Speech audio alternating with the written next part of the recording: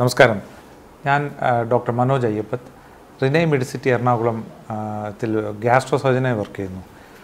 ഇന്ന് ഞാൻ നിങ്ങളോട് സംസാരിക്കാൻ പോകുന്ന വിഷയം പാൻക്രിയാസ് അല്ലെങ്കിൽ ആഗ്നേയ ഗ്രന്ഥി, അതിൽ വരുന്ന അസുഖങ്ങൾ, സാധാരണയായി കാണപ്പെടുന്ന അസുഖങ്ങളിൽ പ്രധാനമായിട്ടുള്ള അസുഖങ്ങളെക്കുറിച്ചാണ് ഞാൻ സംസാരിക്കാൻ പോകുന്നത്. പാൻക്രിയാസ് അല്ലെങ്കിൽ ഈ ആഗ്നേയ ഗ്രന്ഥി നമുക്ക് രണ്ട് തരത്തിലാണ് നമുക്ക് ഉപയോഗം. ഒന്ന്, അത് ഇൻസുലിൻ പുറപ്പെടുവിക്കും. ഇൻസുലിൻ അല്ലാതെ ഗ്ലൂക്കോഗോൺ മുതലായ പല ഹോർമോൺസ് ഉണ്ട്. സാധാരണ ജനങ്ങൾക്ക് അറിയുന്നത് ഇൻസുലിനാണ്. അതിൽ കുറവ് വരുമ്പോൾ നമുക്ക് ഡയബറ്റീസ് വരുന്നു.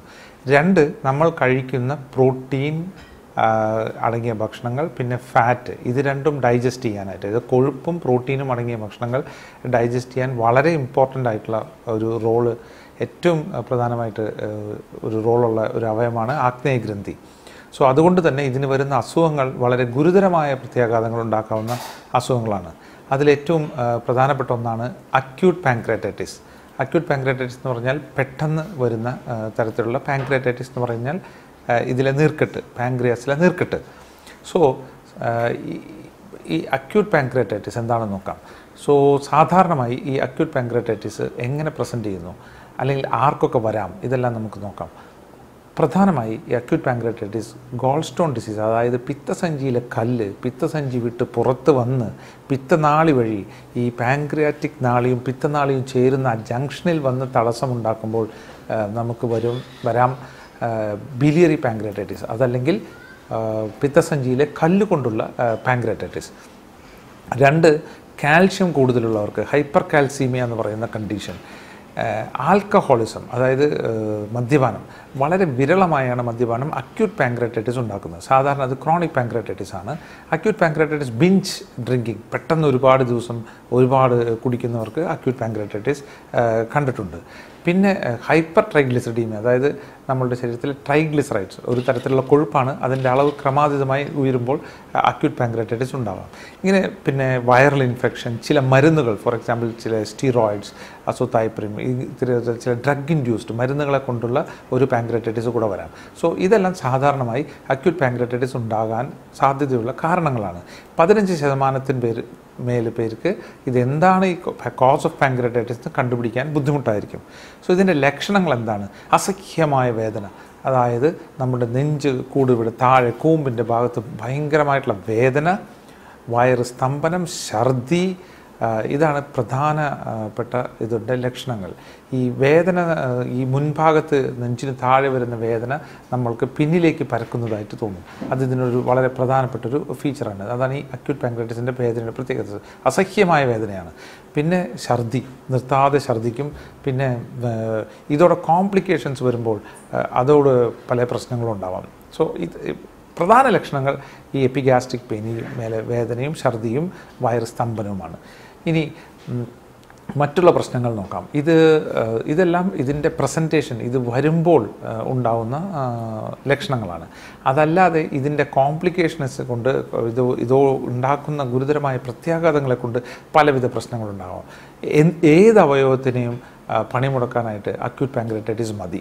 ഫോർ എക്സാമ്പിൾ, നമ്മളൊരു അക്യൂട്ട് പാൻക്രിയാറ്റൈറ്റിസ് ആയി, ഒരു സിവിയർ പാൻക്രിയാറ്റൈറ്റിസ് ആയിട്ട് ഒരു പേഷ്യൻ്റ് അഡ്മിറ്റ് ചെയ്ത് കഴിഞ്ഞാൽ പെട്ടെന്ന് അവർക്ക് കണ്ണ് കാണാതാവും, ആർക്കും ഒന്നും മനസ്സിലാവില്ല. ഇപ്പോൾ അതിന് പ്യൂസ്റ്റേഴ്സ് റെറ്റിനോപ്പതി, അതായത് ഈ കണ്ണിലേക്കുള്ള രക്തക്കോളുകളെ അടച്ചു കളഞ്ഞ് ബ്ലൈൻഡ്നെസ്, കാഴ്ചക്കുറവ്, തീരെ കാഴ്ചയില്ലാതാകുന്ന ഒരവസ്ഥ ഉണ്ടാവാം.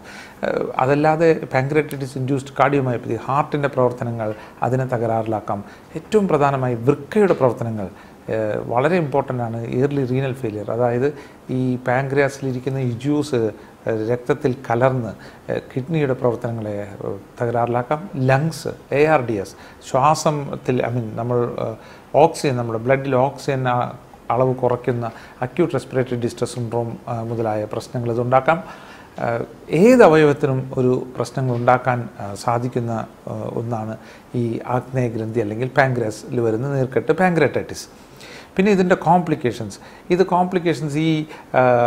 ഇത് വിത്തിൻ 24 to 48 hours ഇത് വളരെ സിവിയർ. നമുക്ക് പലതരത്തിൽ ഇത് മൈൽഡ് വെറൈറ്റി ഉണ്ട്, സിവിയർ വെറൈറ്റി ഉണ്ട്. മൈൽഡ് വെറൈറ്റി സാധാരണയായി വലിയ ബുദ്ധിമുട്ടുണ്ടാക്കില്ല. പേഷ്യൻ്റ് ഒരു 3-4 ദിവസമോ ഒരാഴ്ചക്കുള്ളിൽ പൂർണ്ണമായിട്ടും നോർമലായിട്ട് തിരിച്ചു വരുന്ന മൈൽഡ് വെറൈറ്റി ഓഫ് പാൻക്രിയാറ്റൈറ്റിസ് ഉണ്ട്, പിന്നെ സിവിയർ വെറൈറ്റി. ഈ സിവിയർ വെറൈറ്റി എങ്ങനെ കണ്ടുപിടിക്കാം, അതിൽ ഇൻവെസ്റ്റിഗേഷൻസ് എല്ലാം നമുക്ക് നോക്കാം. സോ എന്താണ് ചെയ്യേണ്ടത്? ഒരു രോഗി എന്താണ് ചെയ്യുക? രോഗിയുടെ ലക്ഷണങ്ങൾ ഈ പറയുന്ന വേദനയും ഛർദിയും ഉണ്ടെങ്കിൽ ഉടനെ തന്നെ ഒരു ആശുപത്രിയെ സമീപിച്ചു കഴിഞ്ഞാൽ ഡോക്ടർ വന്ന് എക്സാമിൻ ചെയ്ത് ആദ്യം ബ്ലഡ് ടെസ്റ്റുകൾ ചെയ്യും. ഈ അമൈലേസ് എന്ന് പറയുന്ന ഒരു എൻസൈമുണ്ട്, അത് നമ്മളുടെ കാർബോഹൈഡ്രേറ്റ്സ്, അത് അന്നജത്തിന് ദഹിപ്പിക്കുന്ന ഒരു എൻസൈമാണ്. അത് രക്തത്തിൽ കലർന്നിട്ടുണ്ടോ എന്ന് നോക്കാൻ സീറം അമൈലേസ് പരിശോധന അത് ചെയ്യും.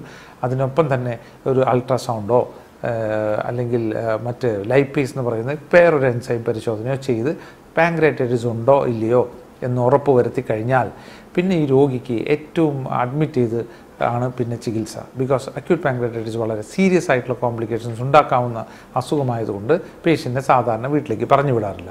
അഡ്മിറ്റ് ചെയ്ത് ബാക്കി ഫോളോ അപ്പിൽ വെക്കണം. 72 മണിക്കൂർ കഴിഞ്ഞിട്ടാണ് ഈ രോഗിക്ക് നമ്മൾ CT സ്കാൻ ചെയ്യുന്നത്. മരുന്ന് കുത്തി വെച്ചിട്ടുള്ള പാൻക്രിയാറ്റിക് പ്രോട്ടോക്കോൾ എന്ന് പറയുന്ന വ്യക്തതയോടെ പാൻക്രിയാസ് കാണാൻ സാധിക്കുന്ന CT എടുത്താൽ മാത്രമേ നമുക്ക് പാൻക്രിയാസിനെ കുറിച്ച് ഒരു എന്താണ് പാൻക്രിയാസിൽ നടക്കുന്നതെന്ന് മനസ്സിലാവുള്ളൂ. ഈ പാൻക്രിയാസിൽ എടുക്കുന്ന CT സ്കാൻ മറ്റുള്ള CT സ്കാനിൽ നിന്ന് വളരെ വ്യത്യസ്തമാണ്. അതൊരു നല്ല CT സ്കാൻ മെഷീനിൽ നല്ല എക്സ്പീരിയൻസ്ഡ് ആയിട്ടുള്ള ഡോക്ടേഴ്സിന് കീഴിൽ ചെയ്താലേ ഇതിൻ്റെ കൃത്യത ഉണ്ടാവുള്ളൂ. ബാക്കിയുള്ള അവയവങ്ങൾ പോലെയല്ല. ബിക്കോസ് ഈ പാൻക്രിയാസ് ശരീരത്തിൻ്റെ ഏറ്റവും പിന്നിലിരിക്കുന്ന അവയവമാണ്.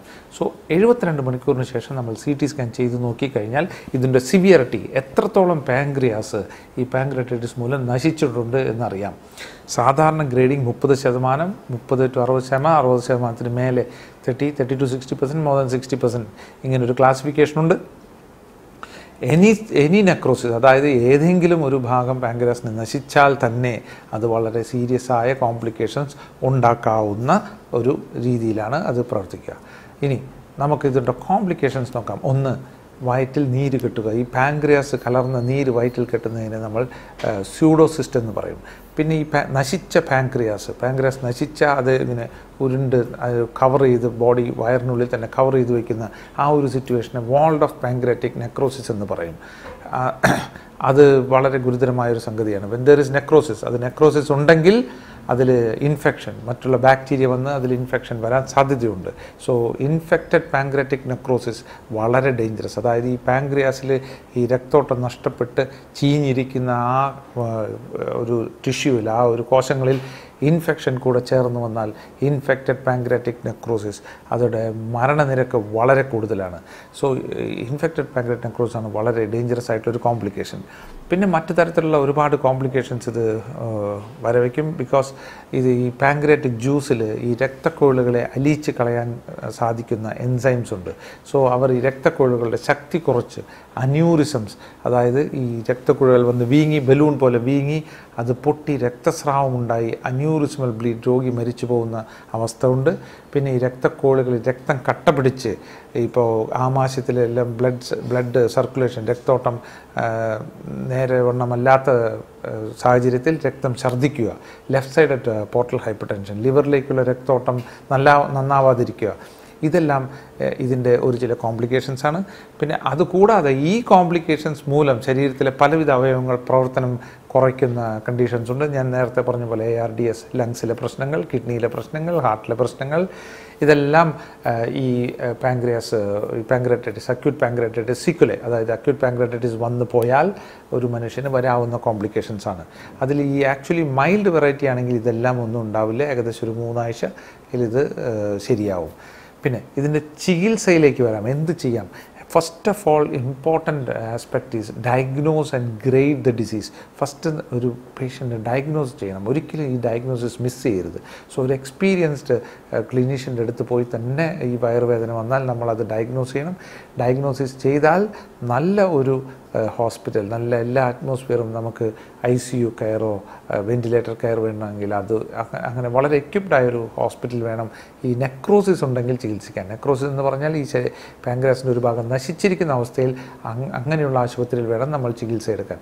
അവിടെ വെച്ച് നമ്മൾക്ക് വേദന, അസഹ്യമായ വേദനയാണ് ഇതിൻ്റെ ഒരു പ്രധാന പ്രശ്നം. ആ വേദന കുറയ്ക്കാനുള്ള മരുന്നുകൾ, കിഡ്നിയിൽ നിന്ന് കുറയാതിരിക്കാനുള്ള ഈ ഗ്ലൂക്കോസ് മുതലായ സംഗതികൾ തരണം, മറ്റുള്ള പെയിൻ കില്ലേഴ്സ് നമ്മൾ ആഡക്വേറ്റ് തരണം. ഇത് രണ്ടുമാണ് ഇതിന് പ്രധാന ചികിത്സകൾ. പിന്നെ നമ്മൾക്ക് സപ്പോർട്ടീവ് തെറാപ്പി, ഇപ്പോൾ ലങ്സ് ഫെയിൽ ആവുകയാണെങ്കിൽ അതിന് ആർട്ടിഫിഷ്യലി വെന്റിലേറ്ററിലിടുക, പിന്നെ ഹാർട്ട് ഫെയിൽ ആവുകയാണെങ്കിൽ അതിനുള്ള മെഡിസിൻസ്, അങ്ങനെയുള്ള സപ്പോർട്ടീവ് കെയറാണ് ഇത് വളരെ ഇമ്പോർട്ടൻറ്റ്.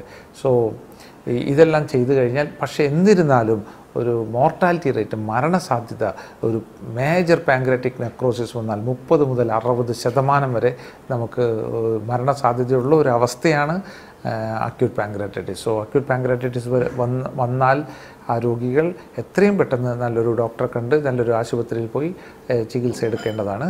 ഇതിൻ്റെ കോംപ്ലിക്കേഷൻസിന് മാനേജ്മെൻറ്റ് അതിലും വളരെ കഷ്ടമാണ്, ബുദ്ധിമുട്ടാണ് സർജൻസിന് ഇത് മാനേജ് ചെയ്യാൻ. സാധാരണ ഇത് വോൾഡ് ഓഫ് പാങ്ക്രിയാറ്റിക് നെക്രോസിസ്, പഴുപ്പ്, അതായത് ഇതിൽ ഇൻഫെക്റ്റഡ് പാങ്ക്രിയാറ്റിക് നെക്രോസിസ്, ഈ നശിച്ച പാങ്ക്രിയാസിൽ ഇൻഫെക്ഷൻ വന്നാൽ ഏതെങ്കിലും രീതിയിൽ അത് കുത്തിയെടുത്ത് കളയുകയോ സർജറി മൂലം കളയുകയോ ഏതെങ്കിലും രീതിയിൽ അത് കളയണം.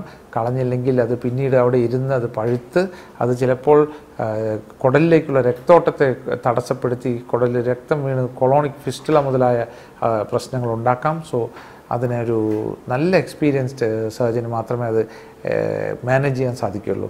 സോ ഇതൊക്കെയാണ് ഈ അക്യൂട്ട് പാങ്ക്രിയാറ്റൈറ്റിസിനെ കുറിച്ചിട്ടുള്ള ചില സംഗതികൾ.